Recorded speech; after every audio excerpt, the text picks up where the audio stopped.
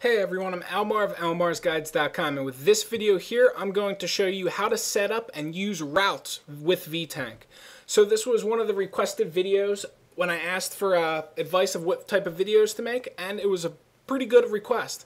Now, this video is pretty much going to show you step by step of how to set up routes.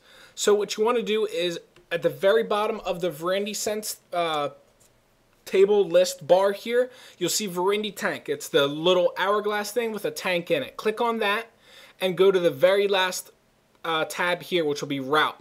You can see all of the options in here, navigation waypoints and stuff like that. What you want to do, or rather this should be blank. What you want to do very first thing is switch it from circular to linear. And then you can start adding routes. As you can see here, you want to click the add button, and it'll put this in here. It'll put the coordinates of where the first point is. So click add, and then, oh, I started, I forgot to turn off navigate myself. And then you want to click add again, and it'll do a point from point A to point B.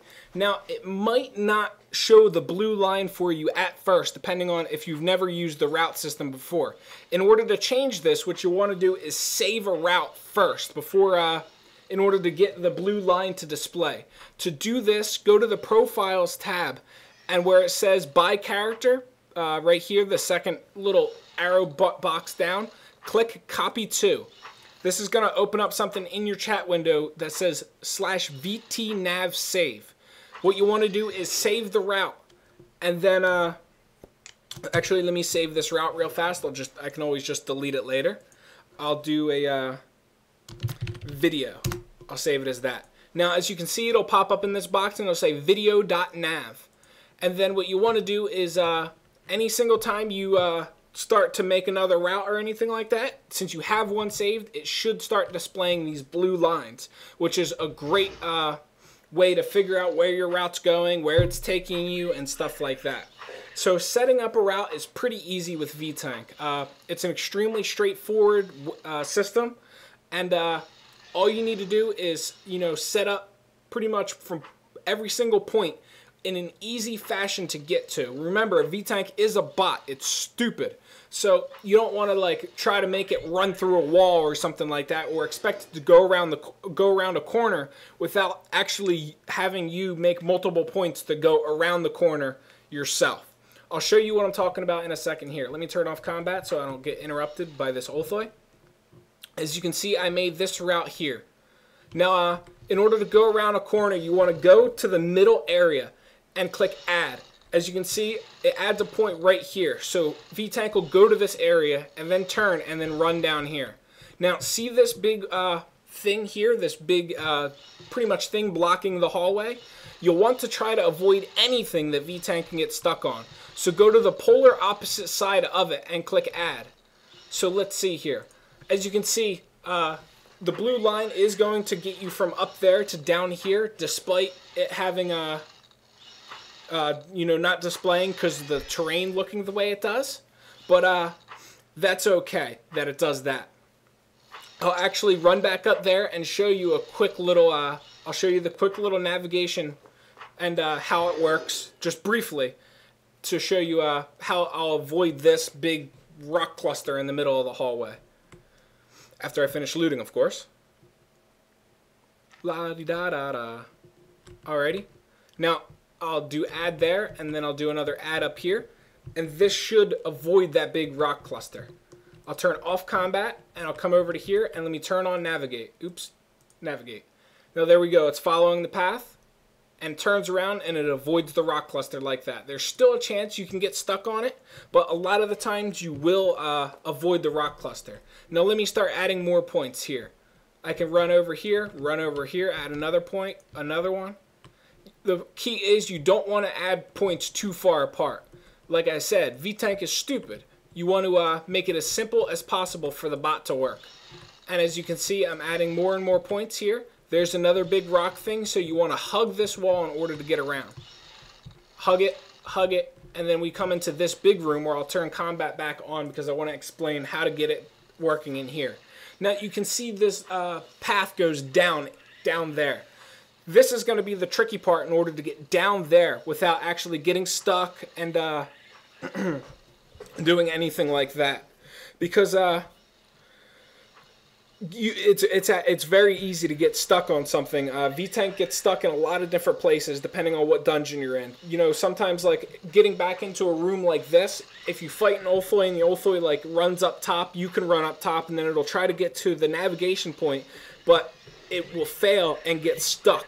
And that's very important to remember. And there's ways around it, but it's difficult to, you know, build a program to get around it.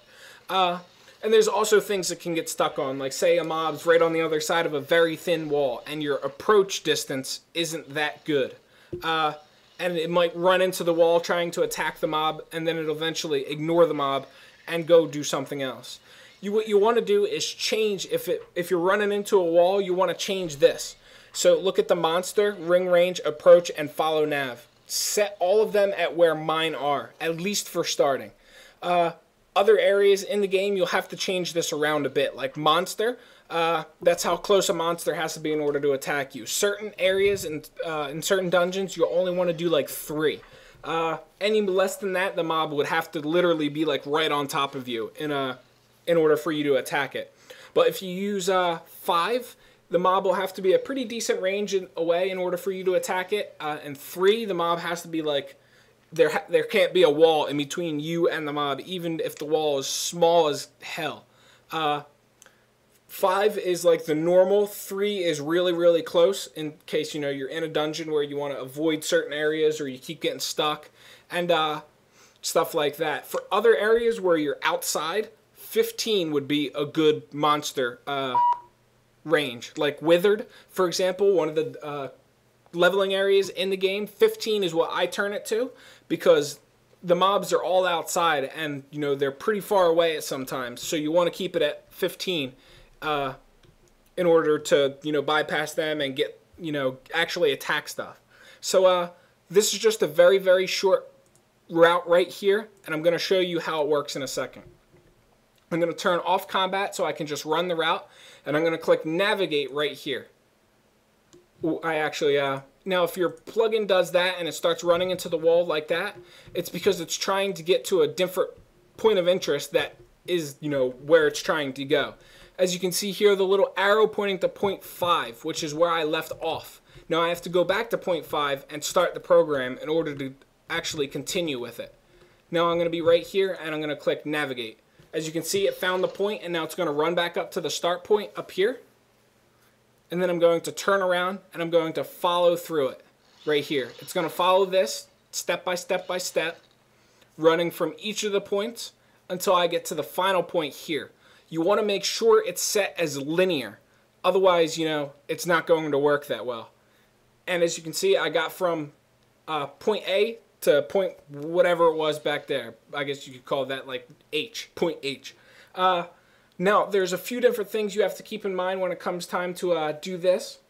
If you're running from point to point with Vtank and your character stops, and he won't go unless you tap like a forward key or a back key or something like that, what you want to do is go into gameplay options. As you can see where I am now, go to, I'm pretty sure it is config. Is it config? Let me find it in here. Maybe it's character. Oh, no, let me see. Let me find this first, guys. Where is it? Well, somewhere in here. Oh, there we go. Input options. As you can see, it says invert mouse look axis and turn your character with camera turning. If you have that clicked on, your character will go from point to point and stop and not be able and not move, because it's a bug with the game with auto run. So turn that off to have Vtank run through all of these points without being interrupted by anything. It's very important to remember, and definitely something you want to keep in mind when it comes time to doing that.